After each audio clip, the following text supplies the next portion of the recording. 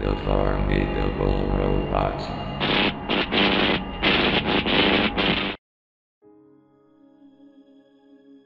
Remember the weird memories you had as a child? Have you ever seen any certain kids show touching on serious and or fucked up topics, or taboo lost media that should not be seen by the public? Or that you experienced something that never happened nor existed in this universe? Yet these questions were odd and complicated. If you answered these bad boys, you're in for a perfect ride. I don't know what Disney has up their sleeves. Yes, I've read stories after stories on why Disney has dark secrets and moments behind our childhoods. Not to mention this problem affected one show on Disney Junior, The Lion Guard. It's a 2016 to 2019 spin-off to one of my favorite Disney franchises of all time, The Lion King. This show had the typical and wholesome adventures from any other kids show, like SpongeBob SquarePants, The Land Before Time TV series, and My Little Pony Friendship is Magic. Now, with that shit out of the way, let's get into this story. There was a season 2 episode of The Lion Guard that is least known to the public, called The Void Lens. This episode was originally aired once on October 17, 2017 as a Halloween special, like season 1's Beware the Zimli. Sadly, this episode was lost media and was replaced with the Yukumbusho Tradition, which aired on October 27th.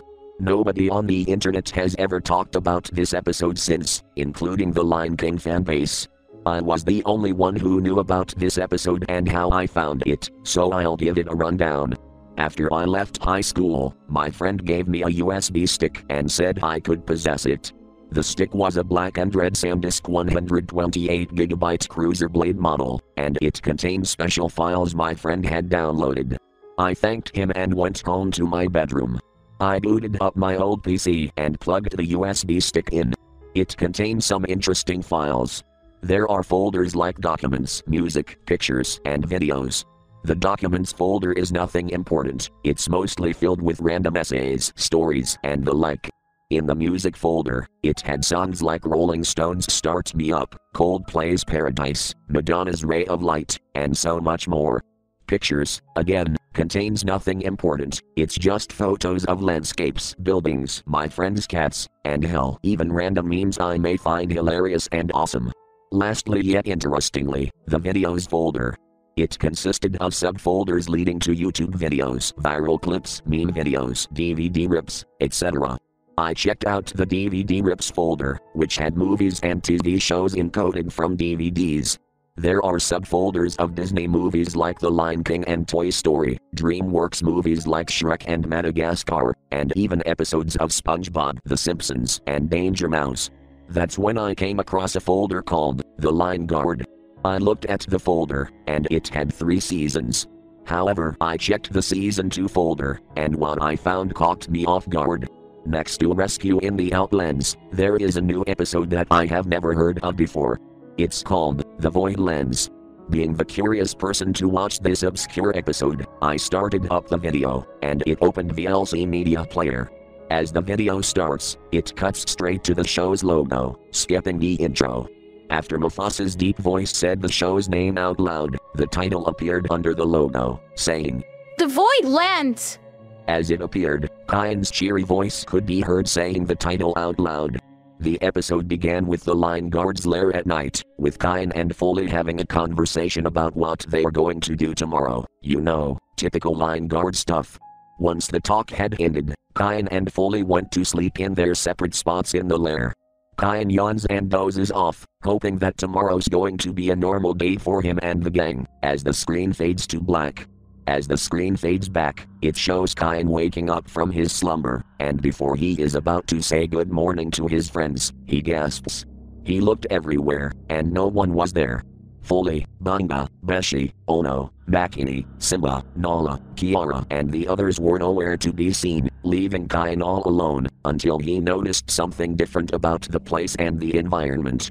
The pride lens around Kyan are completely monochrome, with him being almost desaturated where you could barely see his color. The sky is snow white, and you can hardly make out any clouds. However, the music in this scene is a different story, which didn't fit in a show like this before. I could only describe it as 1970s horror movie ambient music, accompanied by the sound of wind blowing. Kyan is immediately shocked at the sight, saying that it's just his imagination playing games on him, or the fact that he's colorblind out of nowhere. Furthermore, he decides to shrug it off and wanders around the twisted monochrome fields of the Pride lens. Fully, Bonga, anyone, where are you guys? Kyan cried out. But no one came here for him. He even tried to assure himself that it was a joke, and that was when he saw the silhouettes of both Foley and Bonga from afar. As Kyan runs towards the cheetah and honey badger, he stops and gasps. Foley and Bonga were facing back, and they were completely monochrome. Suddenly, the two turned around to face Kyan, and he immediately screamed shortly at the sight. The eyes on the colorless Foley and Bonga were plain white voids, staring at Kyan with almost expressionless looks on their faces. Fully, Bonga. Kyan stuttered. What happened to you guys? What is this? As Kyan asked the duo, Foley began to speak. But what's off about Foley's voice is that it didn't sound like her voice actress Diamond White.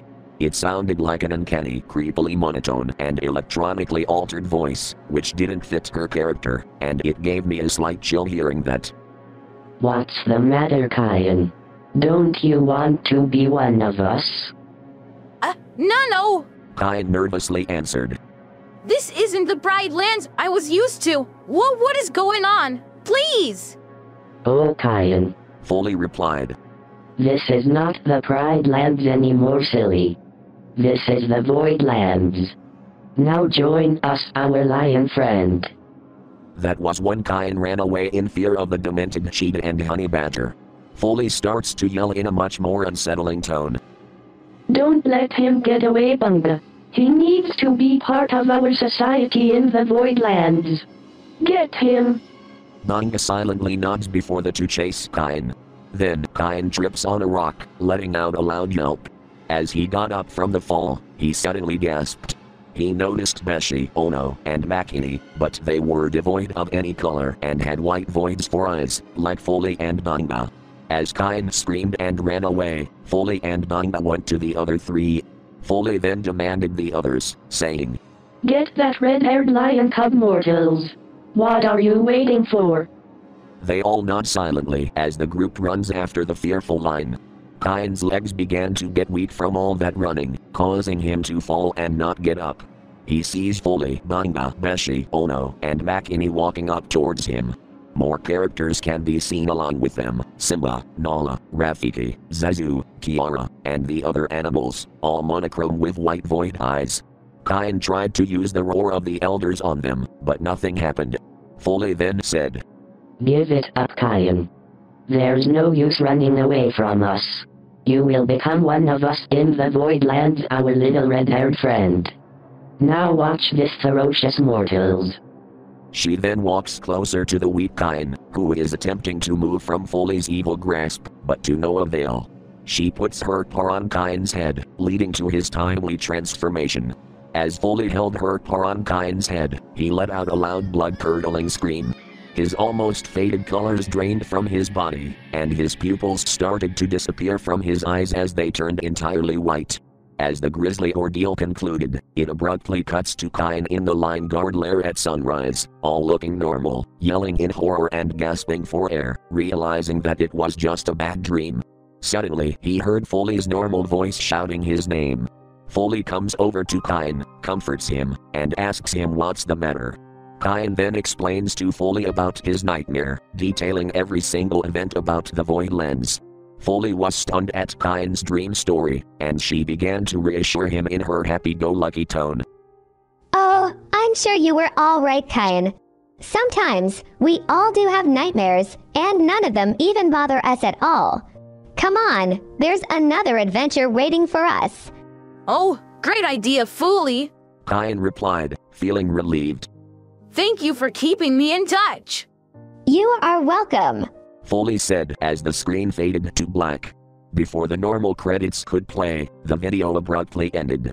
Not only was I unnerved or feeling any dread, I felt confused at the fact that I found this episode that only aired once, and like I previously discussed, no one has ever talked about it online.